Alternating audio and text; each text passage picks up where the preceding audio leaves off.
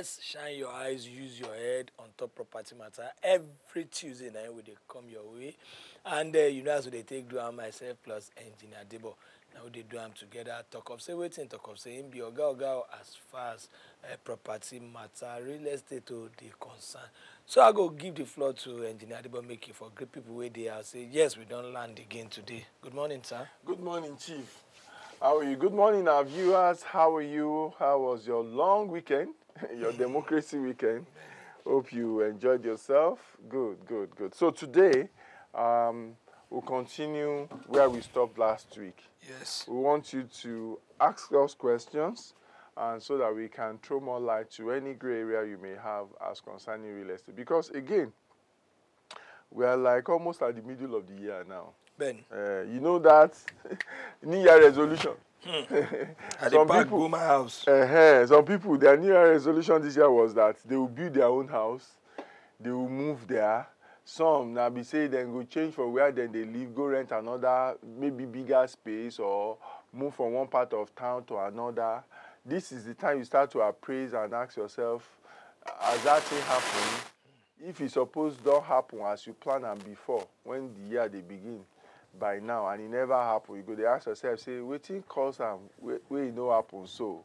And what can you do to still ensure that what you planned, okay, still happens within this year?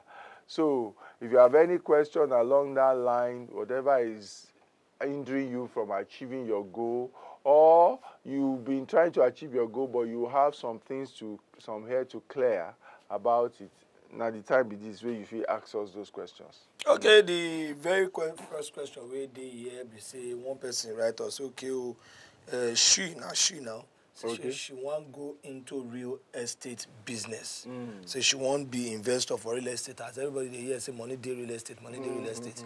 She say, what will be your advice for her? How can she start as an investor for real estate market? Very good question. Very good question. So the thing with me, they always tell people, be say, before you put your money on something, put your money on to learn that thing. Make you understand the thing where you want to put your money on top. Don't put your money on something that you don't have knowledge about. Somebody talk and say, if you put money first, knowledge can't run after money. As in, you put your money first, something, you can't try to know about them. Your money go disappear. Knowledge would not be able to catch up with your money because money is so fast. But if you put more knowledge ahead and you can't put your money after them, that way the knowledge go protect your money. When we say your money go they do well. So you want to invest in real estate, learn about real estate, attend courses, go online, read up, you understand? Go on YouTube channel, subscribe. WAP TV, they there, Property Matta. We don't do them for years now. We get so many episodes. Binge on it, make you learn. Look for seminars where they do by credible people. Pay money, whether online or in person. Go attend, make you listen. Because you're supposed to know about real estate. The nature of exactly the nature of it, how people make money, how they don't make money, what constitutes real estate, tied to all of those things. You get to know a few things about it before you now start to put money on top. So you go know waiting you they even put money on. That is the advice I have. And once you know about real estate, no money where you get way too small. That's the beauty. Once you know about real estate, you go see no amount of money where you get way too small to invest in real estate because there's so many ways where people they invest in real estate these days. Well, I think this one where you talk last, it be something say me say if I want to choke my out because one of my friend will say he don't graduate and you know this no job thing what then they do. So well I can't see him some days ago he done the bobo say he say in mama they sell sand. Okay. You know, say some people wear canadi. Yeah. Then they mine sand. They mine sand. Yeah. And lo and behold, now this sand business in mama take build house where then they stay. She. And in the day house they talk say job no get job. He come ask himself one day say wait to, mommy, if you teach me how to do this sand business, plus my own education. Yeah. Say the thing no go move. Abi? And to cut the long story short, now Na wetin math they teacher. do. Now wetin they do. And in the time say the capital requirements sef no be something, no be millions, no be. No be anything. The truth of the matter be say most of the time, sometimes you can get people to actually pay before you supply. Yes. You can get them, sometimes you can get them to pay before you supply. At times, you can get them to pay part money before you supply. Even if they know... Most supply wey me I even know sef.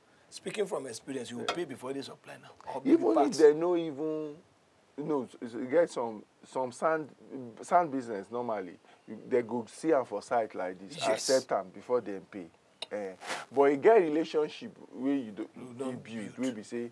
But that one even aside, no relationship. The money where you need to take 1 trip, 2 trips is money you can borrow or gather from friends and family, you know, to start life and business.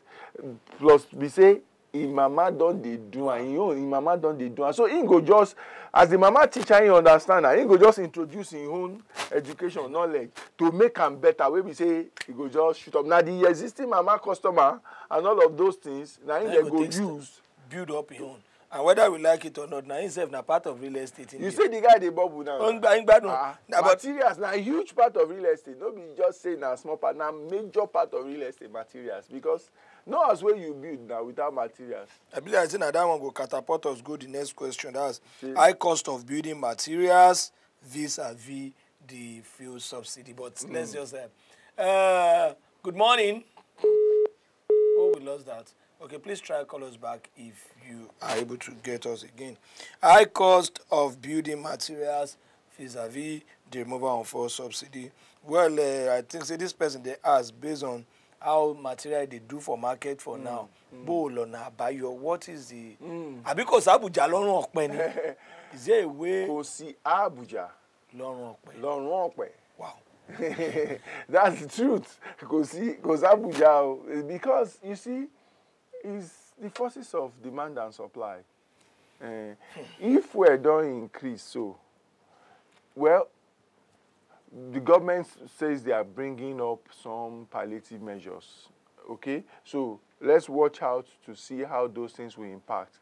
Then don't they bring buses and all of that will reduce cost of transportation? They will not make it. Well, if we see all of that, to the degree to which the fuel increase has an impact on the economy, is the degree to which it will affect material prices. So if it affects it significantly, it will affect material prices. Material prices cannot be in isolation of the rest of the economy. So now so definitely, I mean, property prices are going to probably go up. But we may not get into the full swing of it until, say, another 2-3 months' time. So when this price issue don't really enter. If I hear you well now, Seth, it's a good time to buy materials now. Well, why not? Yes. I mean, if you have money and you have a warehouse where you are a builder, or you are a developer or contractor, and you have the resources, why not? Yes. There are people that have locked in their prices actually. Right now, material prices, right? Just join us, Property Matta, and they watch on top WAP TV. And we give people the opportunity to ask any more way they do their mind yaga. Possibly you and your landlord you get one to own at the drag and you need legal advice, because I know Engineer Debo talk last week say it is very, very hard, if not impossible, to separate law from real estate, because basically everything we then they do inside real estate itself now law.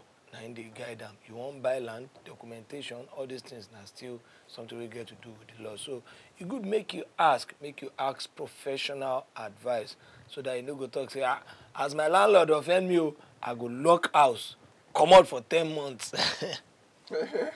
Where some people they do, they go think say they punish the landlord, so they go lock house, come out for 10 months. And well, in fairness to landlords, Engineer Debo, in fairness to landlords, we know say they legal for any landlord to say, okay, tenant lock house, my jalekun or my agba window, all those things. But in fairness to these landlords, and as you always talk, because I know you have this juice of pity for them, as you always talk, now what did they take chop? So if one crook of a tenant, so to say, decides to lock the house for a year and you don't get another place, but you say won't punish landlord. What are the steps the landlord can actually I think take? it's very simple. The landlord should report to the relevant police authority, and once he's able to convince them that this person has just locked up the house for some time and is nowhere to be found, he can't be reached and stuff like that, they would take the normal procedure. I don't know precisely how long they need the place to be observed for before they then break it. But it will be the police that would break it and take record of what they find there and move it to, I think they normally move it to the station or something. So whenever the guy comes, he will go and claim his things at the station if he comes. So that's what I know happens. Yeah. So it's something that they can report to the relevant authorities, and if they are having any problem, they should engage a lawyer to help them in handling that aspect. But it's very possible.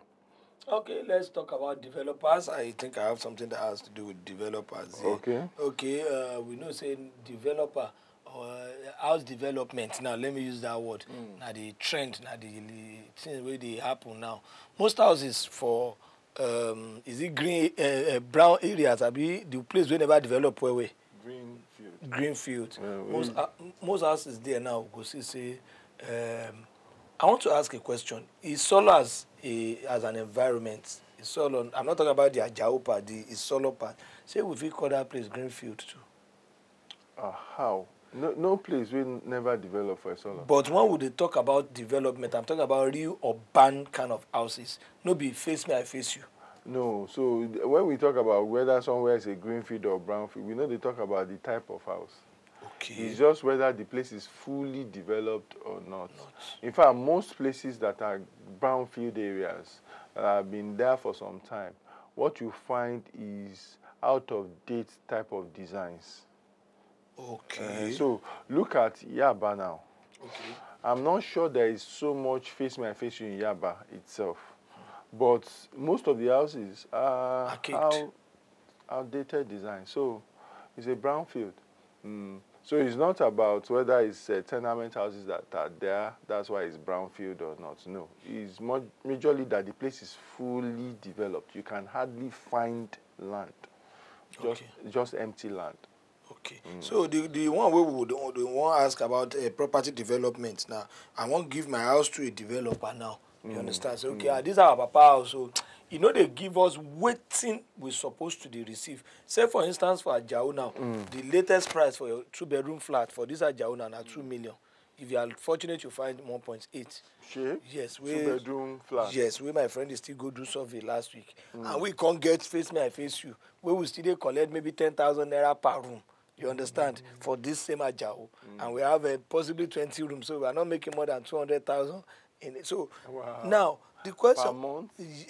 10,000 naira per month.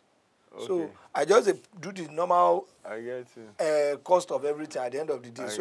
Now at the end of the day, somebody with the same land is making times 3 or times 4 of what I. So I won't give us to developer now. That's the next one we want to talk about.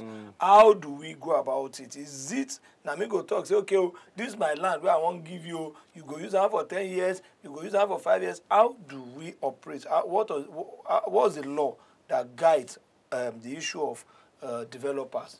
Well, it's not so much of law than it is about investment. Okay. Investment consideration. What is the contribution of the parties that are coming in to do that, what you call joint venture? That's what you call it. Because now, I get land, then I won't call person wey be say he get money and he gets whether the knowledge of how to develop the land, say making can develop them. And we can't talk about how we go share waiting the happen, abi? So it depends. If now developmentalist, meaning that when they develop finish, nobody go sell. The person will develop, he go manage the property, go collect rent for some time.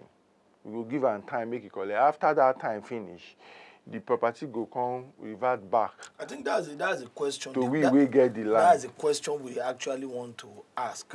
That's where I want you to treat. How will you determine how long? Okay, so now investment and a negotiation. Now investment and na negotiation. If, for example, on your house, we be say the land, you understand, worth so amount, and then me I want develop something on top of am, wey worth say like 100 million, and the rent where I go dey collect from that place, say na like 10 million naira, you know, it means that without even arguing, you know definitely that I will run that property for more than 10 years. Of course. To be able to recoup my money and make some profit. You understand? So usually in some places you see 15, 20, 25 years. Yes. So that's negotiation. It's based on negotiation. All of it is based on how much rent. So Well, when you do, okay, so this is it. These days, to accommodate for your kind of sentiment, when you do that kind of development, and yes, when you do that kind of development with a landowner, let's say you develop like 6 apartments on that house, okay, you fit give them, make them they collect money for 1 or 2 to take the shop. You understand? Why you go they collect money on 4? Do you understand? Or 5? Then the number of years where you go collect and go long pass. Of course, because so that you can recoup your money. And they too, during those years, they are not left without anything at all. And that's how to balance that equation. Yes, that's how to balance that equation. But it all boils down to negotiation. Because by the time me and things say, you know what, this my 100 million where I want put on use your house to develop am. You get all that things where I fit put 100 million on top. And you get waiting then go fetch me. Now those things I go they compare with waiting I go get from your own. Now if waiting I go get from your own, pay me past the other options. Now here I go put my 100 million on top of your own now. Because if you no pay me reach the other options, I not go take your development. I will go use my 100 million, do something else.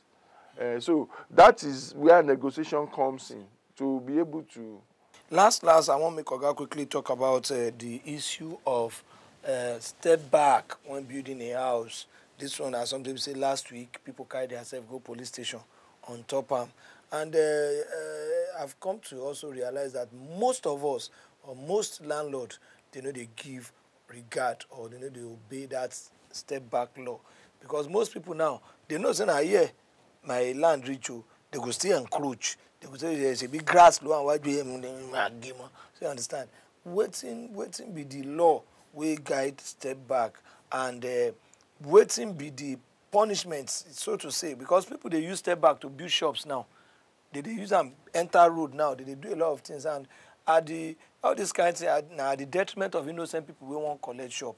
We say at the end of the day, government go come, they go break them. Step back, waiting be those things we need to know about them and how we feel take the manage them, because they cause many issues now for area. Okay, setback. Okay. Setback rather. Okay, so setback. Any land we person gets, what represents your land is what they call a survey. Okay. The survey tells you where your land be and how your land be. It's so clear. It's not ambiguous. It's just that people sometimes will be people. And when they get on the site and they don't mark the land for them already according to the survey, but then see side, then say, one small space there in my front now. Why I know just move them or something like that. Then they go start to do funny things. And that is what leads into a degenerated environment, slum and all of those things. Those are the kind of things that lead. So it is the duty of property government agencies, okay, to ensure that people keep to those laws, So when you are trespassing, because it's a trespass. Wow. Yes. For my frontage, and your frontage is your frontage. It doesn't mean that it's your land. That becomes a common area. And every common area is controlled by the state government, by the government, as it were, local government or state, wherever you are. So, if you have a setback, you are not supposed to be able to do anything there. Anything you do there will be illegal. That's the truth. Anything you do there, or what you call buffer zone or something, anything you do there will be legal. The line of your land, is where your fence should be. And that's where your land starts. That's why you see, these days, you know that in some states, Lagos State particularly, for example, you cannot park in front of your supposed house. Because it's not your land. You can't just say it's in front of my house. That is government property. If government does not allow parking in that place, you cannot park. So even if you have to go inside your house and park. Even if I park for that kind of place, I don't have a case with you who is telling me move your car, you can't park there in front of my house. I have a case with government. Who is the you? I'm talking about I come visit person for that area and I park for that main road. And you know, some landlord go come out, you can't park there. It's in front of my house. But the truth is, it is not really they can't say you can't park there, it's in front of my house because it's in front of their house. No. You can't park there because it is a public area. It's for public access, and you cannot come and constitute a nuisance. Not because na the front of my house. Not really because na the front of my house. Wow. But because if it's in the front of their house, really, then they have civic responsibility, let's put it that way, to ensure that the law is followed. And maybe that's just what they are trying to do. Okay. I think on that, we want to say a very big thank you. From myself and Engineer Debo, we're going to say bye. Shine your eye, use your head, come